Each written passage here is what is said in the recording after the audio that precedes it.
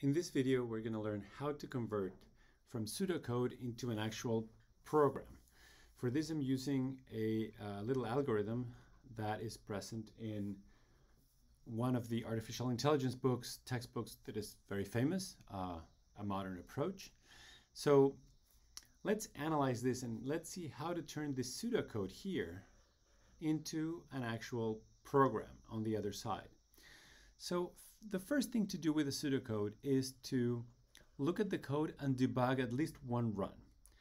This tree search function, right, assumes a tree, trying to find a specific node in a tree. That's what it's about. So let's create a little tree. Let's say we have, here we have node 1, and that expands to node 2 and node 3. And let's say that node 2 expands to 4, 5, and 6. And let's say that node 3 expands to 7 and 8. Let's say this is our tree. In computer science, this is a tree.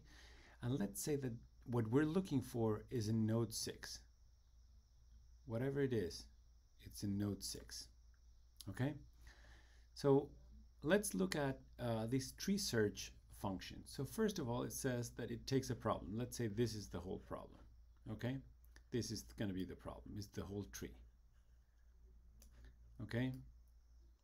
For now. Now, what's going to happen is that this is going to return a solution or failure. Fine, we're going to check that later.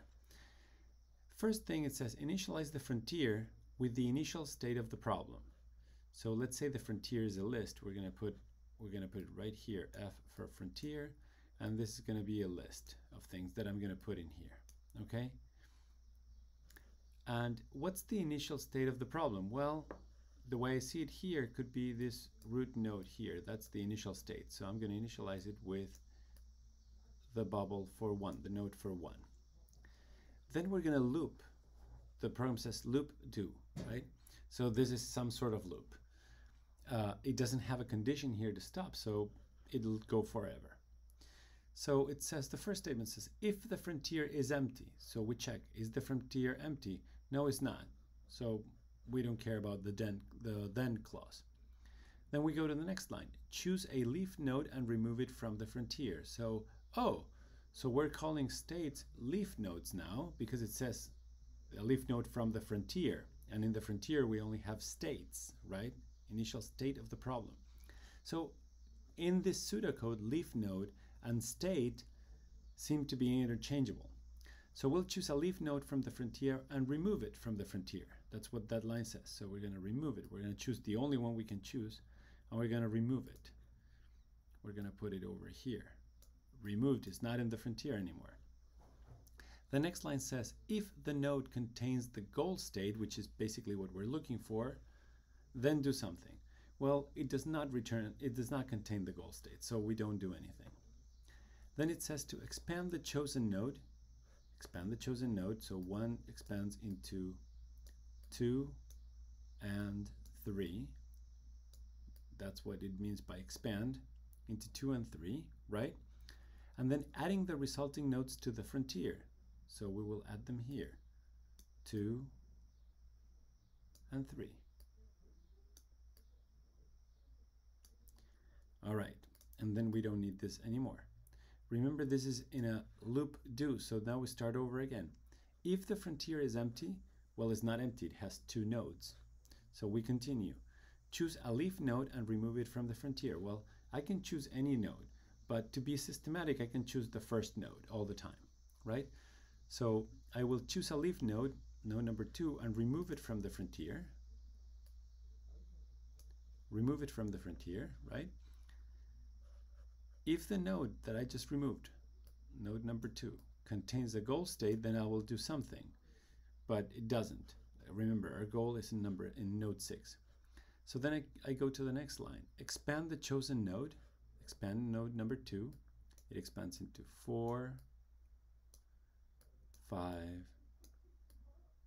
and 6. Right? Expand the chosen node and then adding the resulting nodes to the frontier. So we're going to add them to the frontier. 4, 5, and 6. So we've added them to the frontier. Good. Now we do not need this anymore, this graphic anymore. And then because it's a loop do, I go at it again. If the frontier is empty, is not empty. Choose a leaf node. In this case, we're going to choose node number 3, right? Because that's the next one. That's the first one in the frontier. Okay, choose number 3 right here. Does the node contain a goal? If the node contains a goal state, well, it doesn't, so I don't care about that if. Expand the chosen node, adding the resulting nodes to the frontier. So number 3 expands into 7 and 8, so I'm just going to directly add them to the frontier. 7 and 8, and I will add them to the frontier. Right? Now, then, again, loop do. If the frontier is empty, well, it's not empty.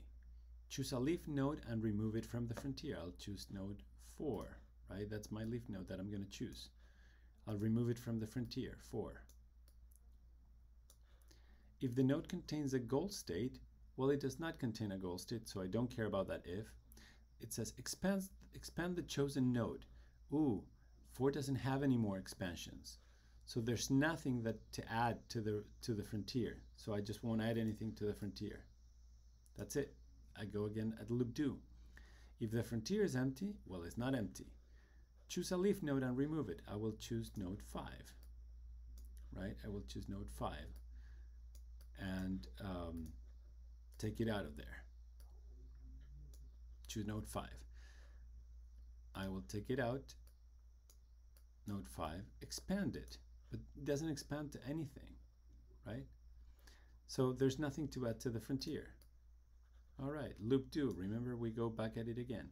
If the frontier is empty, well, it's not empty. Choose a leaf node and remove it from the frontier. I will choose node 6 now. Remove it from the frontier. And I will put it right here.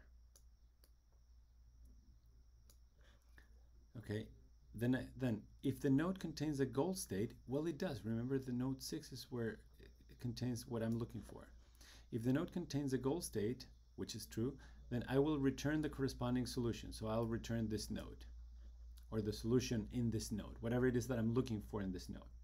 I will return this node. And remember, a return ends the function, so it's done with the tree search. If this tree had no solution, at some point I would have explored and emptied all the nodes from the solution, from the frontier, and at one point I'm going to hit the if the frontier is empty, that will be yes, then I'm going to return failure. And then I know that I could not find my solution. So, how do we turn this into a program now that we understand what it's doing? Well, the way we do it is like this. So here I'm going to have my little programming interface, and I'm just going to write the program. I'm not going to execute it really. But let's talk about this. I'm going to code it in Python. So to code in Python, it says function tree search. The first line, I'm going to go line by line. Function tree search. So in order to define a function in Python, you do def, and then we call it tree search.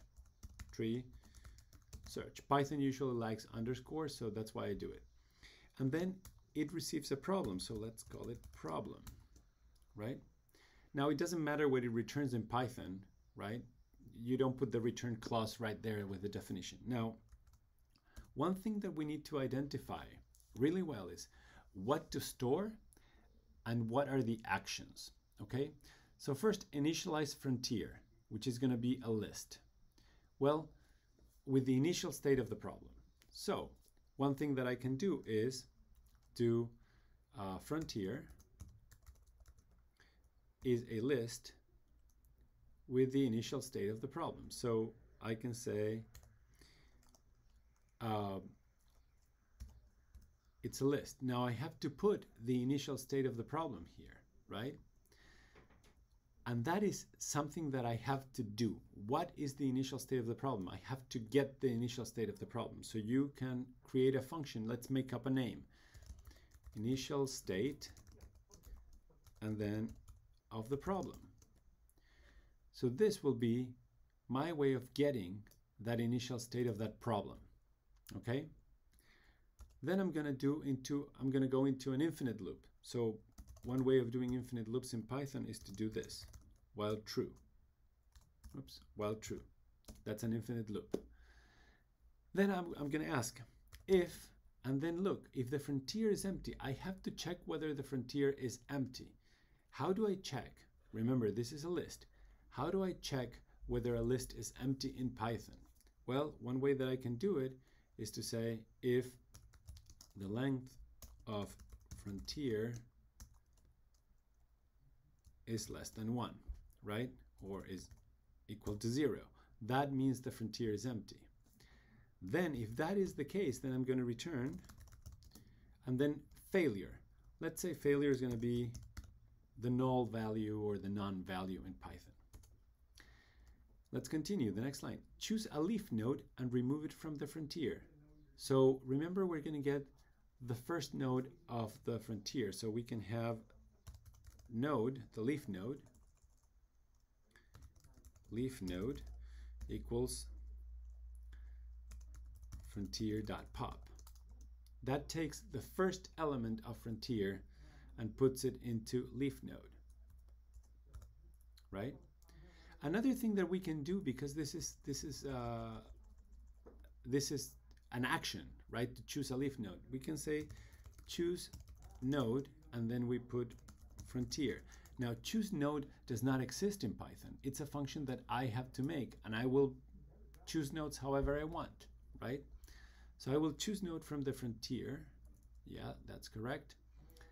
And then what I'm going to do is, if the chosen node is a goal state, right? So I'm going to check whether that leaf node is a goal state. So if goal state leaf node, right? So I'm going to check whether the leaf node is a goal state, right?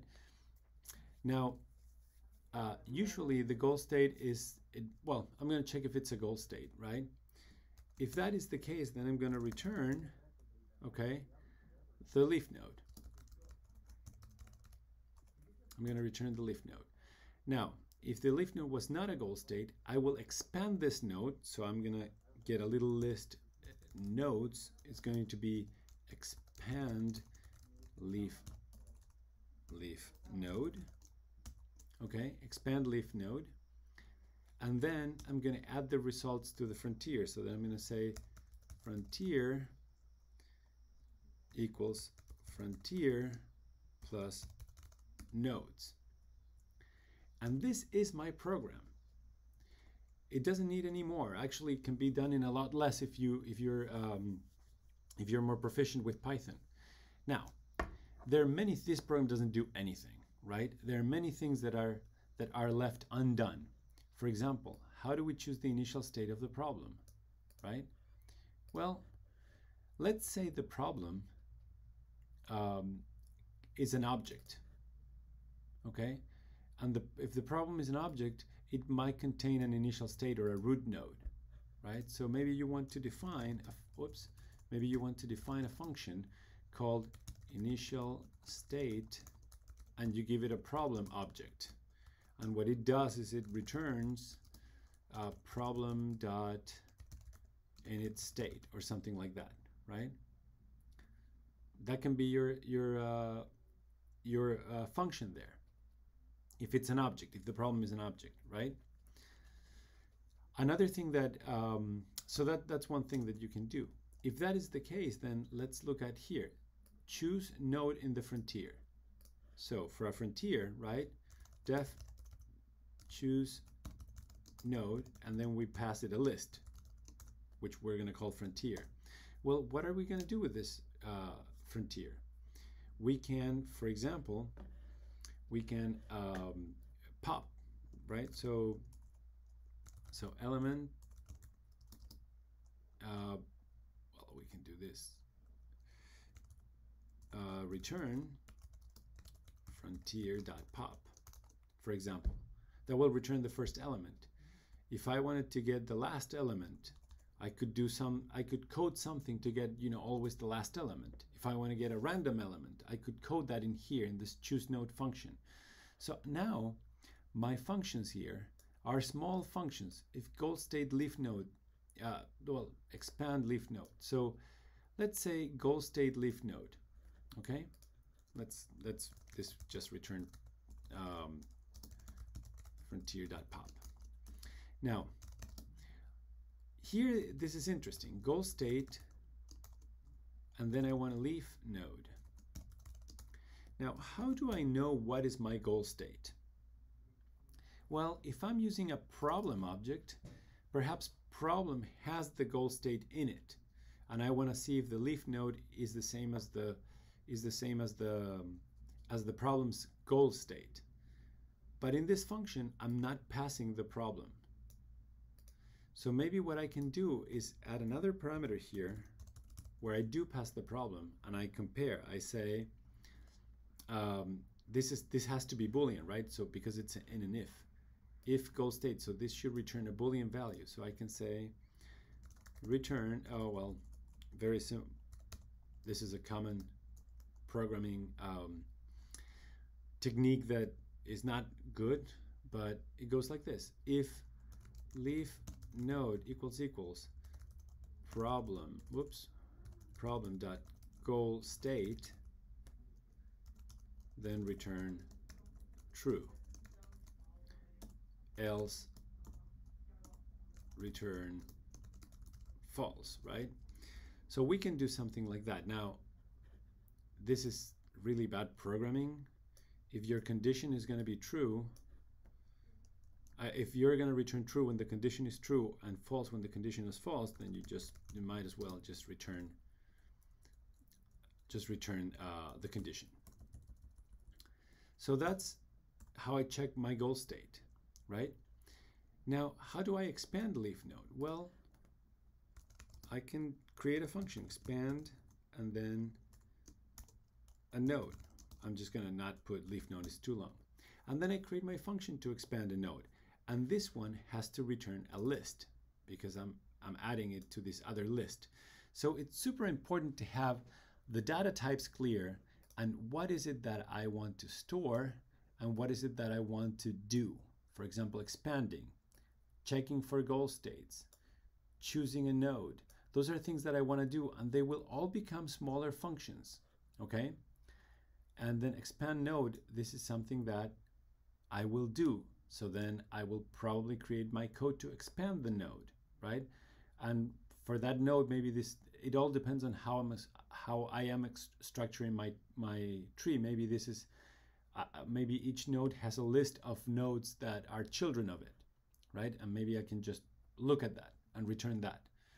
But this is basically the process by which you can convert this pseudocode into an actual program. To recap, it's very literal from here to here. It's very much literal. And then what happens is that then you determine what's going to be an action and what's going to be a storage. The storage stays in the function and the actions become smaller functions, right? You make up those names and then they become smaller functions. And one of them might be more challenging than others, but you're on your way to coding with very small functions a more complex algorithm.